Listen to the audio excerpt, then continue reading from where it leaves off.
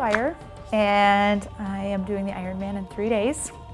And today I went and picked up my Ironman packet, which included the swim cap, the numbers for my bike, and that was very smooth, very easy, and it was very exciting. This idea came to me probably 4 or 5 years ago, so it's been just that, an idea. And I think because it was an idea and I went through the training and I went through the motions, it wasn't really like, oh, I'm gonna do it. It was more of a, yeah, I'm planning for it. And so today when I got my swim cap and numbers and saw the whole atmosphere, I was like, ah, it's really real, it's here, it's, yeah, days away. My favorite workouts have been going to the lake, Monona, Governor Dodge, Devil's Lake, and swimming. So that has been not my maybe strongest, I would say. Running might still be my strongest, but swimming is my favorite. The training for the bike portion has absolutely been my most challenging.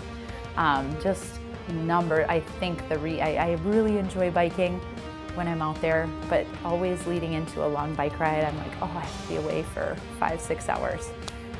Being away from my family, that's the hardest part. So because of the length of time it takes to train on the bike, that has been my hardest. And then that's when most can happen, and that's when, you know, I have seen the different things happening. Or for myself, I'm not comfortable with the changing tires and things like that. So when that happens, then I feel kind of stuck. Today's my first outdoor bike ride, and I'm taking the mountain bike because I'm nervous about the gravel on the road.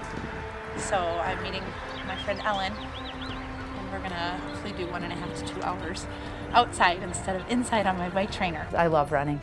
I really love running. So running is one of those things I feel like it's easy to do with friends. There's a lot of friends that run, and more so than biking, just because of the ease of, you know, equipment and things like that. But same thing with running. You know, you can run from Mount Horeb to Verona, depot to depot. It's about 12 miles, so that's a nice run. You can run, you know, Mount Horeb to Ridgeway, and again, I think it's the support that you get along the way. And people saying, you know, I had one run that I did where it was, what, 4 of us from Mount Horeb to Barneveld, and then a friend met in Barneveld for the last 5 miles, and it was, yeah, it's pretty cool. I know I'm gonna see a lot of friends and family, and I've typically done races a lot of times without people even knowing I'm doing them.